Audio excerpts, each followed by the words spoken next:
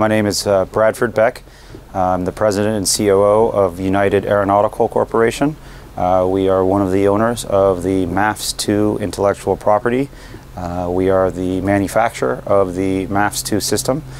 We have a strategic partner with Blue Aerospace in Florida, and together UAC and Blue Aerospace have formed a MAFFS joint venture where our sole mission is to produce, manufacture, distribute, export, and sell MAFFS II systems and components. Also, we've been mandated to upgrade, modernize the system, and currently our first international launch customer is the Fuerza Aérea Colombia as the manager of the system, and the Republic of Colombia as the owner of the MAFFS system.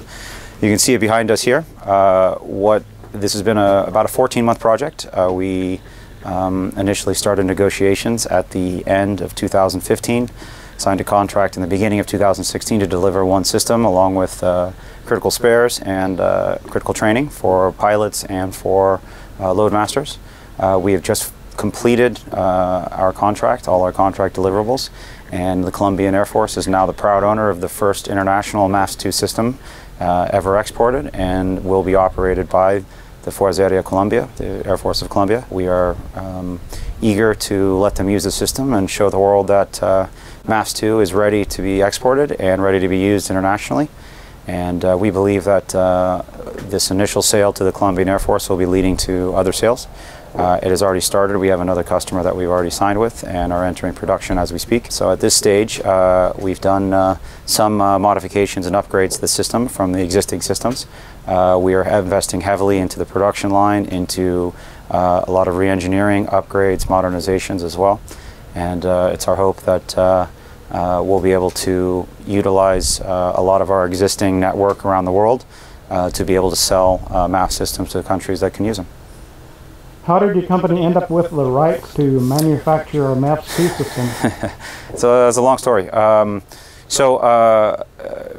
UAC, together with Blue Aerospace, purchased the bulk remaining assets of AeroUnion Corporation, which was the original OEM of the MAFFS system. With that purchase came 8 P3s, intellectual property for RADS 2, for MAFFS 1, for MAFFS 2, and a whole lot of inventory and other intellectual properties, STCs, TCs, etc.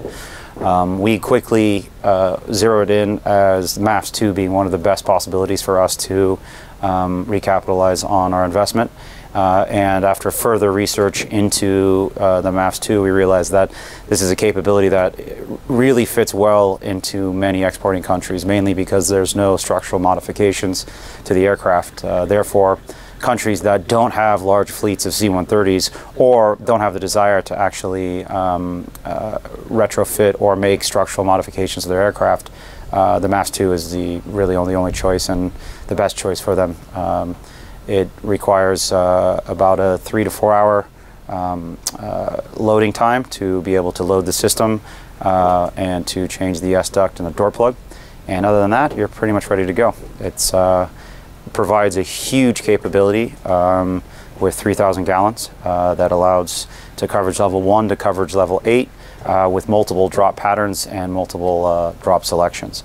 So for countries that desire to have C-130s to be able to put out small fires and hotspots, the MAFFS II system works very well with independent and sequential drops, or for large fires where large fire lines need to be created.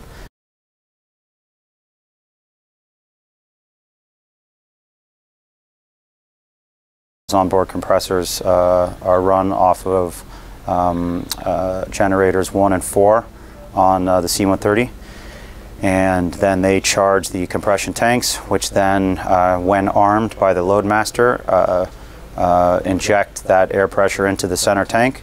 Once the center tank is armed, it is ready for retardant release or water release or foam release, which is selected coverage level by the loadmaster.